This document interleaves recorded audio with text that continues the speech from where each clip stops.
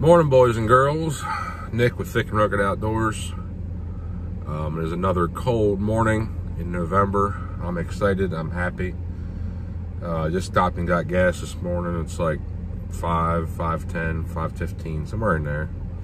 I ain't gonna sit here and lollygag a whole lot longer because, as you know, with daylight savings times, a lot of us deer hunters get kind of aggravated, maybe, because we have got to get up an hour earlier to get back where we need to be in the woods.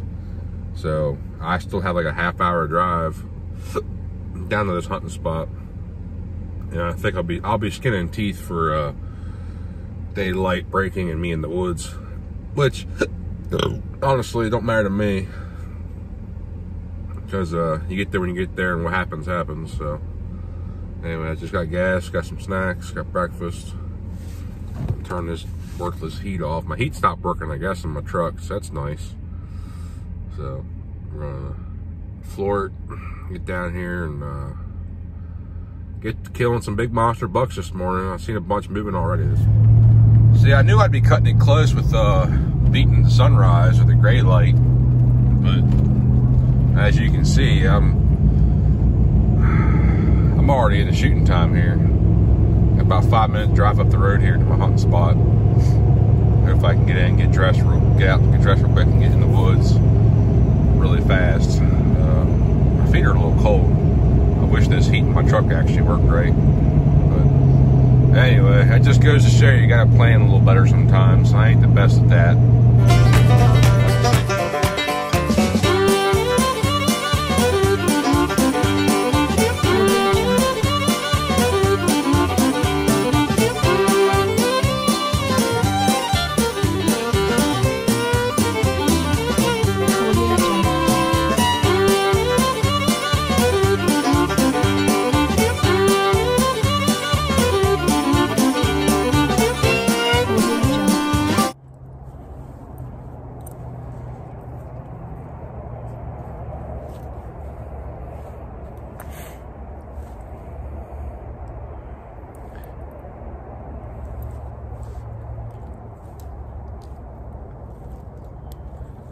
I have no idea what happened.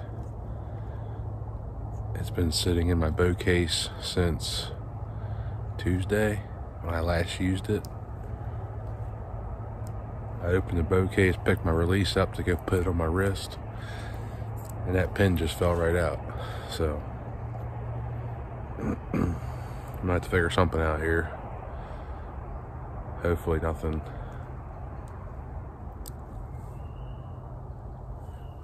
shows up, I guess. I can go to the hardware store or something, buy a little bolt, put it in there, but if that don't make you mad, I don't know what would.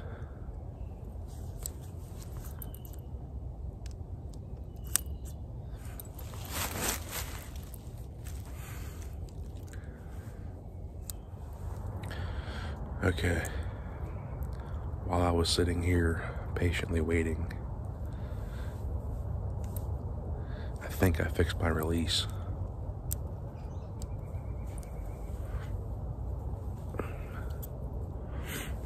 I found some cord in my backpack.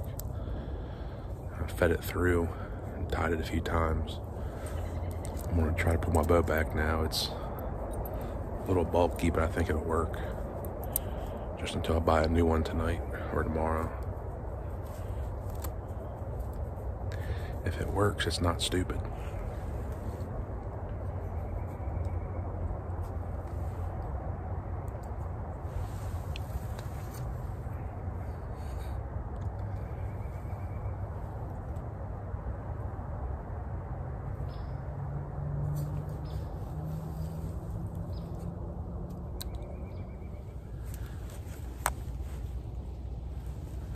Okay, so I moved about 150 yards towards the east from where I was this morning. The reason for that is because I got tired looking at the same thing.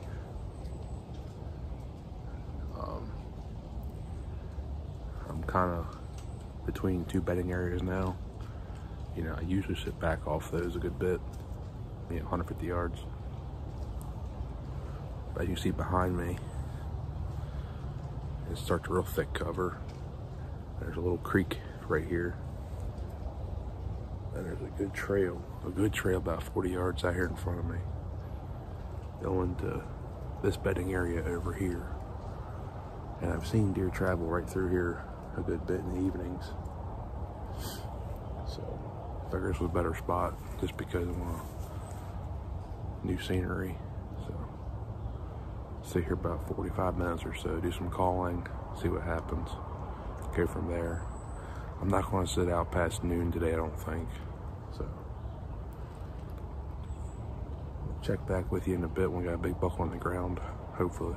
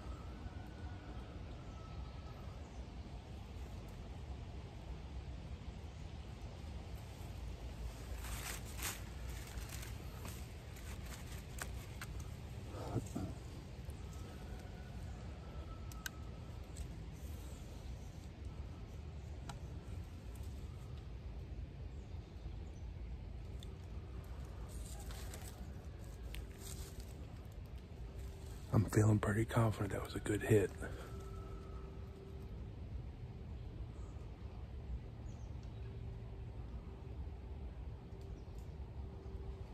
But there was 3 deer, not just 2.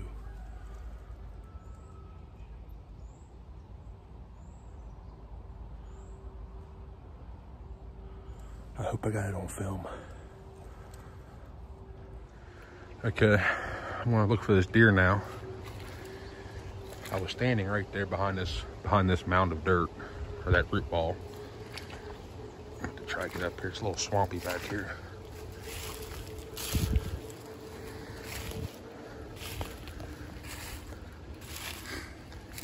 She was standing right up in there.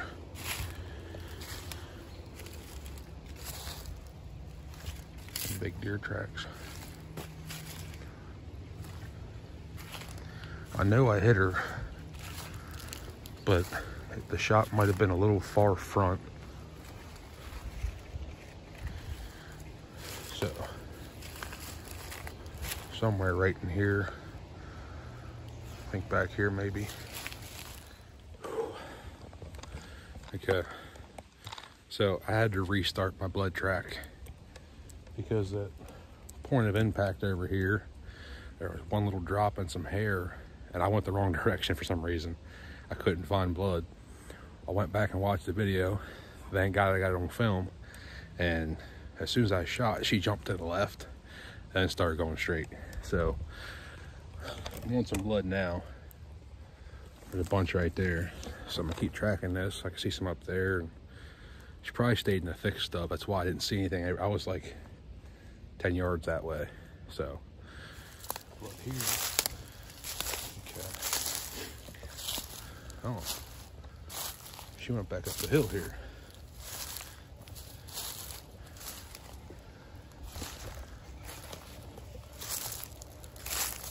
Oh, there she is right there. Oh, there she is. Right there.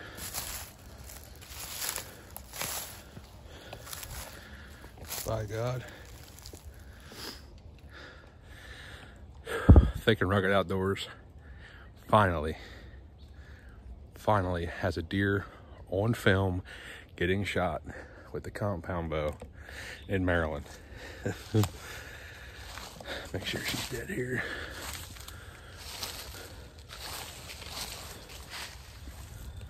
Well, there you have it. Nice healthy doe in Maryland.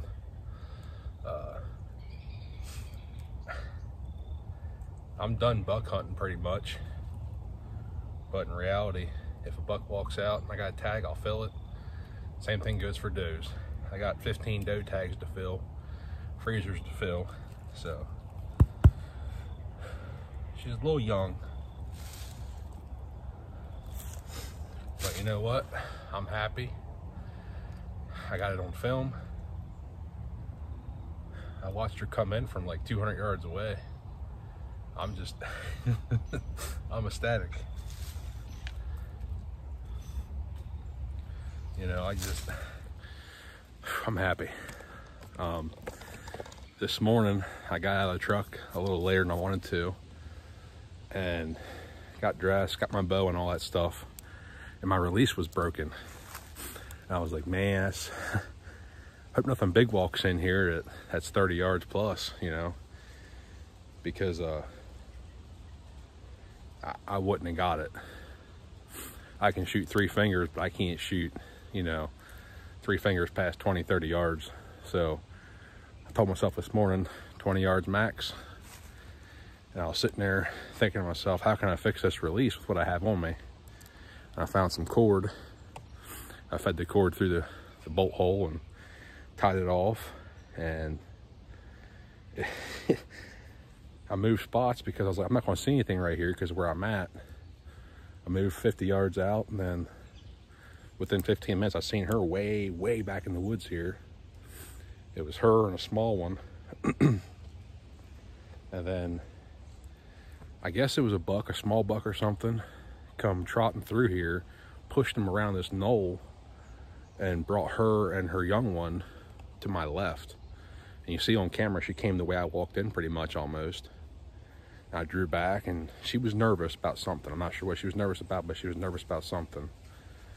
And it just worked out beautifully. Took 2 more steps, and I just, perfect shot. Right behind the shoulder. Caught some good long. I might have caught the heart, I'm not sure yet. But she's a good 100-pound doe, and I'm satisfied. So I'm gonna drag this thing on back to the truck here, about 200 yards away.